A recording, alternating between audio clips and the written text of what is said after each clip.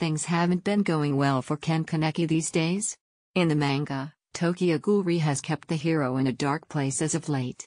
Ken has been totally consumed by his own monstrous Kagun, but he won't be trapped for much longer. After all, someone finally found Ken's real body within the gory mess. So, spoilers below. In the latest chapter of Ghoul, fans were treated to a special chapter which focused on Tuka. The girl was still armed with her metal detector as she tried to locate Ken underneath the fleshy Kagun he's been stuck within. Tuka had faith she could suss out Ken since he was wearing their wedding band around his neck, but things soured once Tuka got close to his real body. When the metal detector went off, Tuka began to dig into the Kagun, or Kakuja, to find Ken. After diving deep into the mass, the girl came across a disembodied arm that had Ken's chained ring hanging from it. Tuka was then assaulted by the Kagun itself as it created spawn-like monsters to fight her.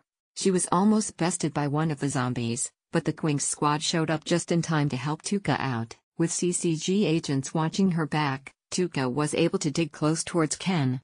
The girl finally reached his trapped body by the chapter's end, so fans are waiting to see how the couple will reunite once Tuka pulls her husband from his own Kagun. It has been a while since Tuka has come face to face with Ken because of his hyperactive Kagun.